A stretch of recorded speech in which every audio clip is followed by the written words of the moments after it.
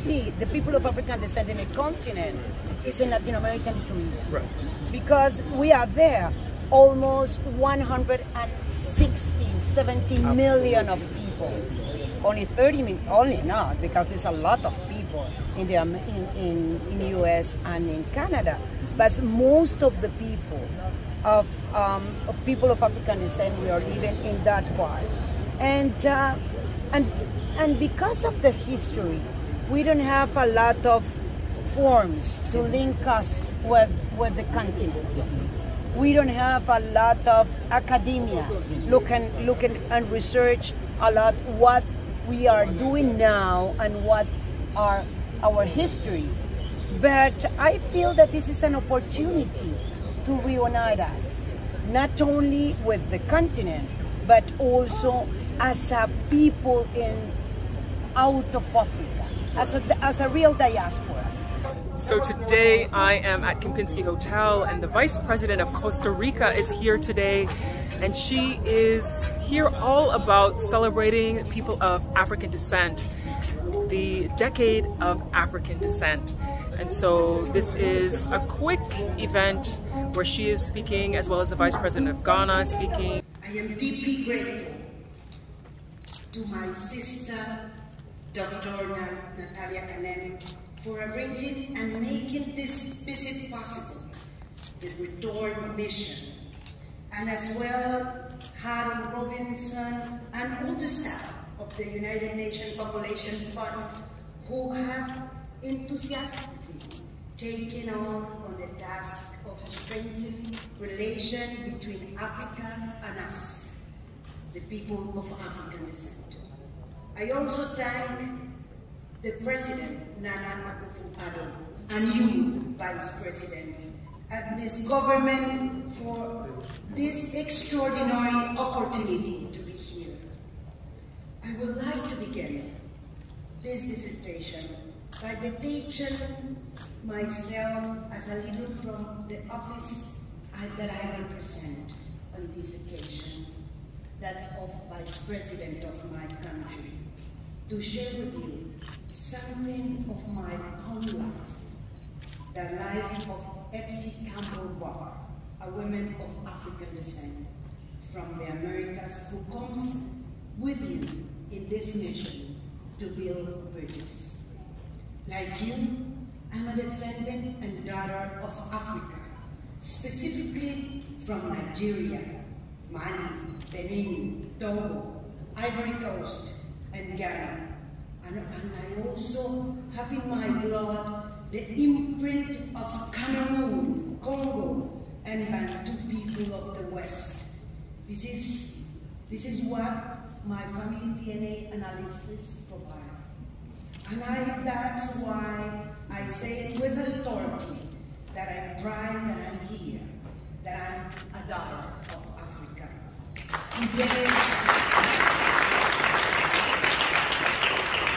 Today, I come with you as a woman of African descent, as a daughter, as a sister, as a mother, and as a grandmother.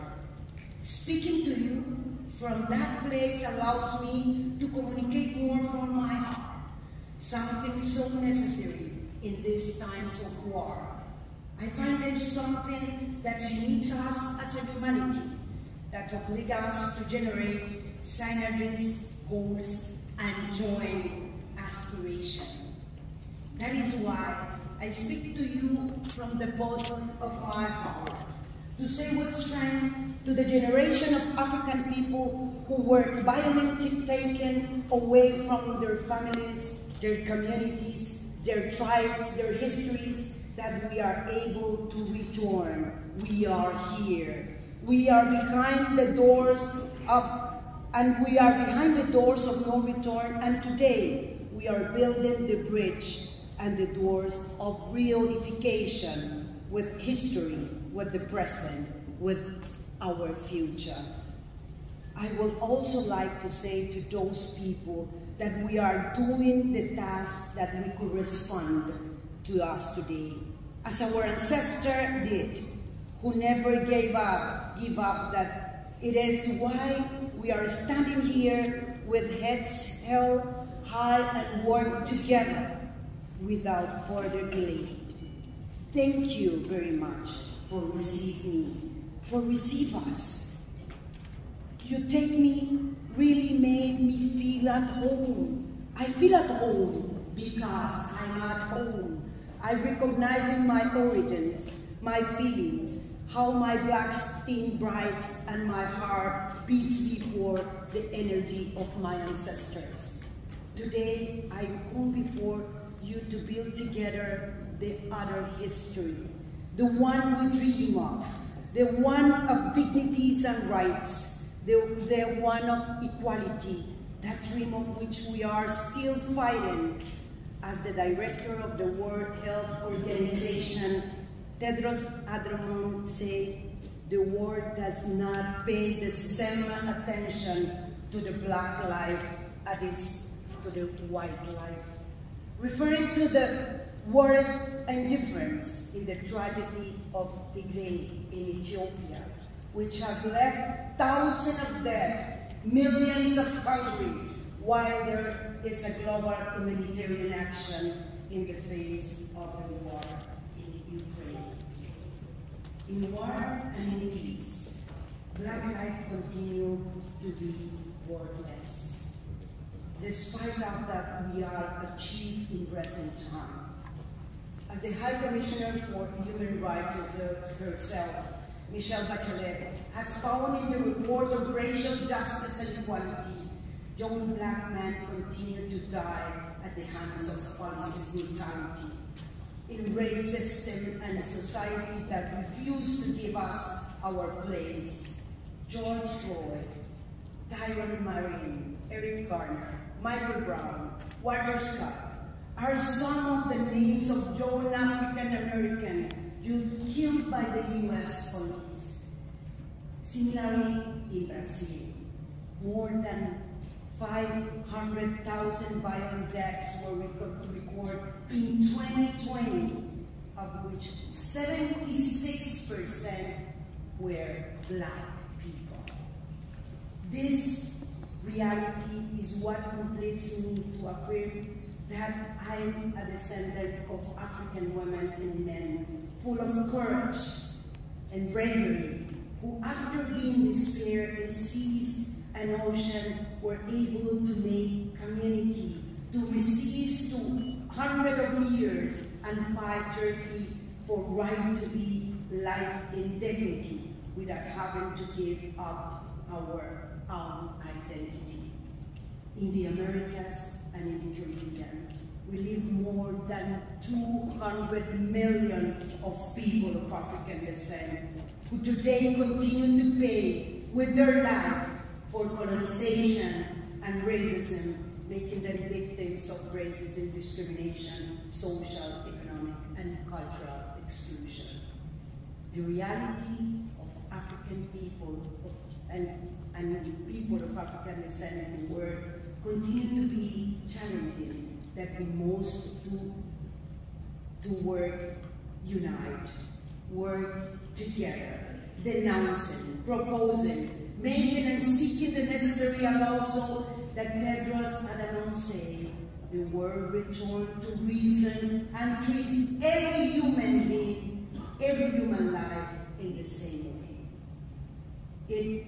If we commit ourselves to work men and women together on what unites us, if we use our leadership and energy collective, if you decide to be the generation that can change the world, change the present, the future, we will be much more promising.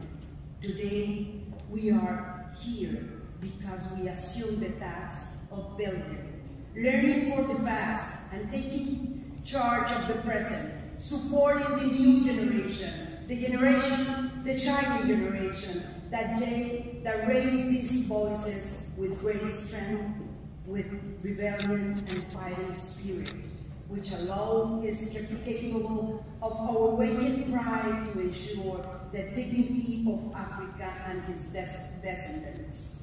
Today, more than ever, we must put children at the center of our action. We must use global agendas such as LDD to strengthen bridges and open doors between us and with all those who are necessary to break once for all, the unacceptable reality of exclusion that terms of millions of people live in. The pandemic has exposed the reality of exclusion, not only of millions of people, but also of regions and countries. Access to vaccine is just one indicator. And also the reality of millions of women lost their jobs and multiply their care responsibilities. Children were expelled from the school education simply because they didn't have internet connectivity or electronic devices.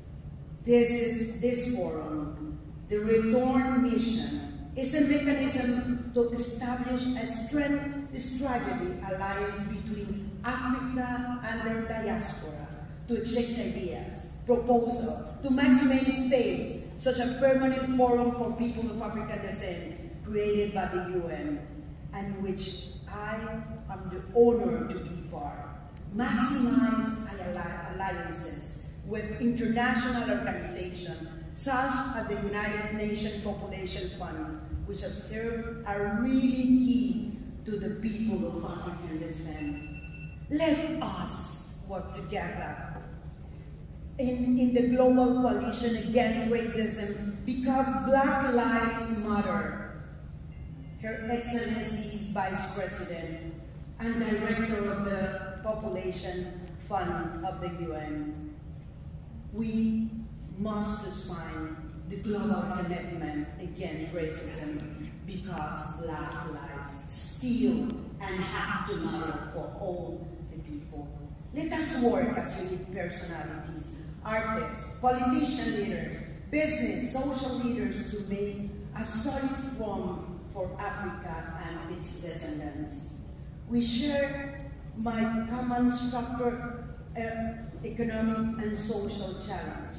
I know that what they are here and in the rest of the world, Black people continue to be victims of systemic historical discrimination and exclusion. The world has not been able to settle outstanding debts in reparation with Africans. It is time to fulfill the promise of recognition, justice, and development as standing the motto of the United Nations International Decade for People of African Descent. We must unite and join forces as a single continent, as a children of the same land. It's essential to advance in action and public policy to strengthen the relationship and ties between Africa and the diaspora around the world. 2024 is based on 3 pillars: recognition, justice, and development. Ghana remains committed to the practice and advocacy of these 3 pillars, which are also reflected in the African Union, whose charter emphasizes the right to equality and non-discrimination, and joining states to remove all obstacles that prevent equal enjoyment of all human rights. After the conference at Kempinski, the Vice President of Costa Rica and Executive Director of UNFPA were welcomed at the Diaspora Africa Forum. Thank you very much. Thank you very much. We're delighted to be here. Thank you, Ambassador. After Ambassador Erica Bennett and her team met with the delegation, they moved over to the supporters wall and presented a plaque honoring both the Costa Rican Vice President and the Executive Director of the UNFPA. I want to again welcome you to the Diaspora Africa Forum. We're honored. This is called our Sankofa Wall. This is called our supporters wall. These are people and organizations who have supported us. And we're so honored to have your name there and your name there. And so we're just very, very, very delighted. So what we're going to do is unveil this first, okay? So Quite ready. Down. Okay. Put it down. Oh my goodness.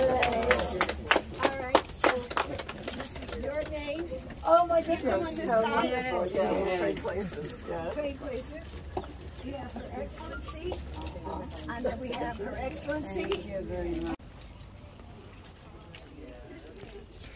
After the presentation of the plaques on the wall, we moved inside the Diaspora Africa Forum so they can both see that this is the only embassy for the diaspora community with the headquarters here in Ghana. They were presented with a kente sash before we headed over to the W.E.B. Du Bois Center.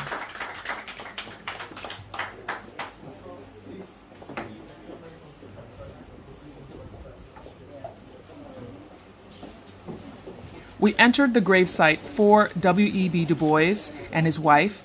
He is one of the great leaders of the Pan-Africanist movement who moved to Ghana later in life, and he is laid to rest in Ghana. They laid wreaths in his honor before departing.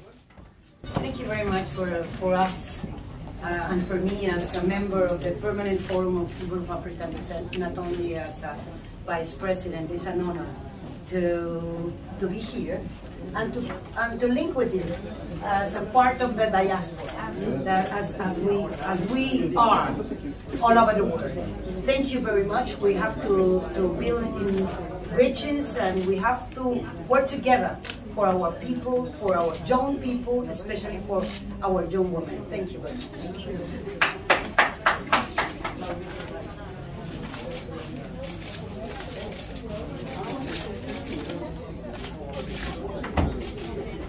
It's an honor for UNFPA representing the United Nations to be here with you on this auspicious occasion. Thank you for the opportunity to remember W.E.B. Du Bois, one of the foremost researchers linking the continent of Africa to its diaspora in every corner of the globe, and also someone who was persuasive through bringing the weight of evidence to bear on his theories as to how Africa may unite and how the continent, indeed the richest continent on earth, may be uplifted. I would like to share that as a young student at Harvard University, Madame Shirley Du Bois took it upon herself to meet with anti-apartheid activists, and there she counseled us to be aware of our African heritage, to learn African languages, and also to assure that in our carriage and in our endeavors, wherever life was going to take us, to remember that Africa is our homeland. Yes. Thank you very much. I wanted to get an exclusive interview with the Vice President of Costa Rica, but unfortunately her time was extremely limited and she only did one interview on the grounds, and that was with Diaspora Network Television. So I quickly grabbed a quick shot of her when she was speaking to Jermaine Nkrumah from Diaspora Network Television. A lot of people of African descent, that's about 2 or 3 times Yes, more than mostly the people of African descent in the continent is in Latin American community. Right. Because we are there, almost 160, 70 million of people. Only 30 million, only not, because it's a lot of people in the in US and in Canada. But most of the people of people of African descent, we are living in that part.